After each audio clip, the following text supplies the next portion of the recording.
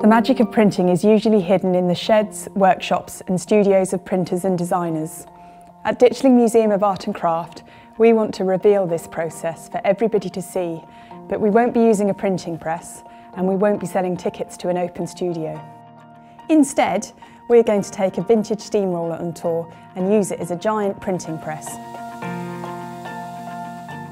Ditchling is home to a rich heritage of printing.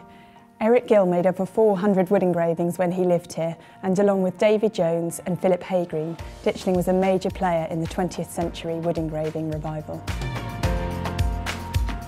In 1916, Hilary Pepler bought the Stanhope Press to Ditchling and formed the Ditchling Press along with Eric Gill, and on it they produced tiny beer labels for the local pub, books and huge posters.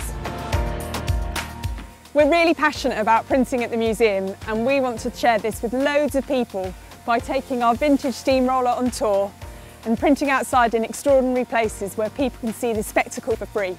We'll be printing in Amberley Museum in West Sussex, at the London Transport Museum's Acton Depot, in Brighton as part of Brighton Festival, and in Ditchling at the Village Fair. What's even more exciting is that we will be working with lots of fantastic artists like Rob Ryan, Angie Lewing and Anthony Burrell, along with students from primary schools, colleges and universities who will all be producing their biggest ever work to be revealed for the very first time, hot off the steamroller press. At the end of the tour, the works will be exhibited at the Phoenix Gallery in Brighton.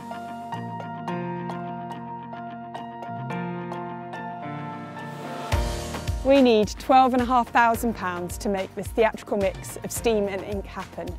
And in return for some great rewards, you will be able to see artists at work and be with them as they see, for the first times, their creations revealed.